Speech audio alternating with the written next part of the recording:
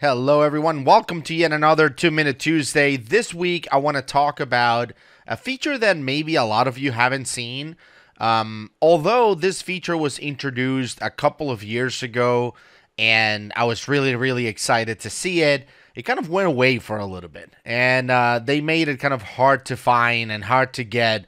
But now it's back in Dynamics. So if you're online and if you have Dynamics 365 for sales, you will be able to enable this feature. And I really think it's a game changer for, especially for some organizations that depend heavily on the relationship they have with customers. All right. So that's what we're talking about today. So let me start by showing you first what an email looks like when you're composing it from Dynamics. So I haven't done anything to this trial environment. This is a brand new trial environment. So I'm just going to go and create an email here. So I'm just going to say, okay, so that email is going from Gus, and let's just do it with Abraham McCormick, which is one of the contacts out of the box in Dynamics. And I'm going to put together an email like new proposal or whatever. Doesn't matter what it is. So let me save this email. So when you save an email in Dynamics, you're creating an email in Dynamics. It's pretty basic. We all know how it looks. There's really no options. You know, recently they added this new editor that allows us to like embed pictures. Wow, that's so cool. But other than that, there's really nothing else to do. However, look, if you navigate into Sales and then go to Sales Insight Settings, there's an option here called Email Engagement. So click there, and it's only an on or off thing. This is always off by default, but go ahead and turn it on. And it looks like you didn't turn on. It takes like a second for it to enable, but that's basically it. So you just enable it. You don't have to save it or publish or do anything. As long as you're integrated with Exchange, with server-side sync, especially if you're fully online, like if you're using Office 365 and Dynamics 365, this stuff works like a charm. It's perfect. So let's go back to our sales area and look for our new proposal email. There it is. And we just have to wait a little bit for the options to be enabled, basically. And what you're going to see is that some new options are going to show up. And I want to talk a little bit about what those options do as quick as possible. You notice that I didn't start a time countdown or anything on this one because I knew it was going to go over 2 minutes. All right, so here we go. So we have these three options here. This email engagement functionality will be added to your emails now when you're composing them, which is great. So the first one is you can follow whether a recipient basically opens the email. Like if you want to know if your customer, or if you're, in this case, the person you're sending it to, Abraham McCormick, like this is a prospect maybe or a customer, whatever. You want to know if they open your email, for example, if they read it.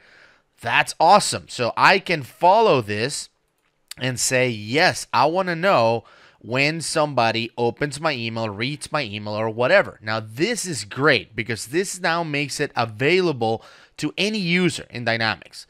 Email analytics are not a new thing. They've been around forever, but typically they were available. Those metrics were only available for marketing people. Like, are they reading our emails? Should we keep emailing them? Stuff like that, like open ratios and bounce ratios and whatnot. Like all those email analytics were available, but now these puts it in the hands of regular users, like salespeople, for example. Salespeople want to know if you're reading a proposal, right?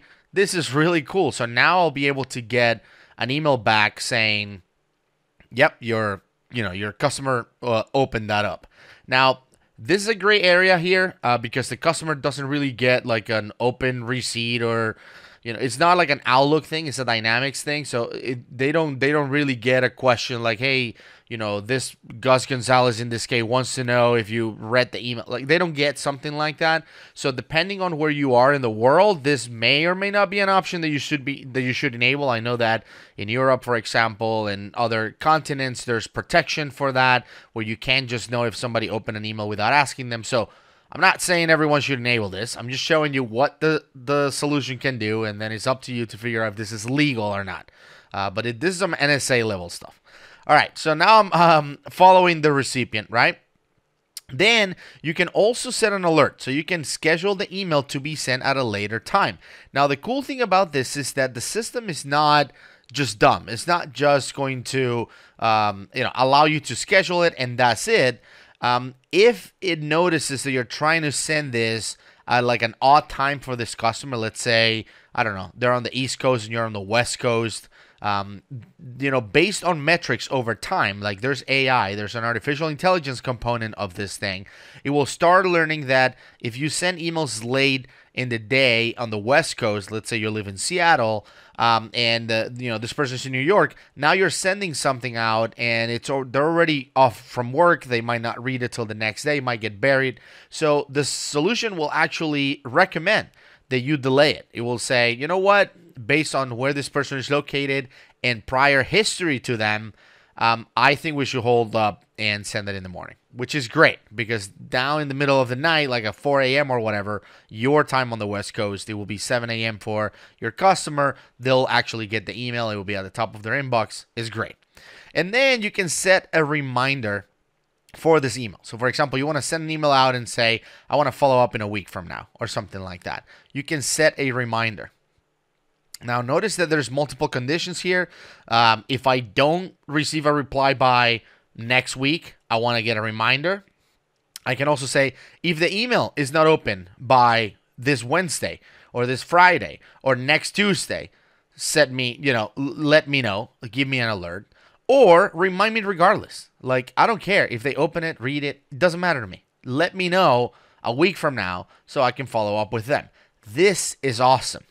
And I contemplated just doing like one tip for each one of these options because I feel like each one of these can solve a very specific problem. Or it's a tip on its own. But I just felt like it made more sense to do the whole functionality all together.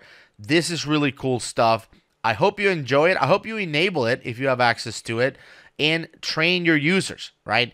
Train your salespeople on how to use this functionality because it really can be a game changer for your organization if it's used properly and if it's legal to use. So let me just keep adding that because I know some of you are, gung-ho on enabling this stuff regardless. So, disclaimer, don't try this at home. Check first. But if it's legal, go for it. It's awesome. It's scary awesome. Check it out. Hopefully you enjoyed the tip this week, and we'll see you next week.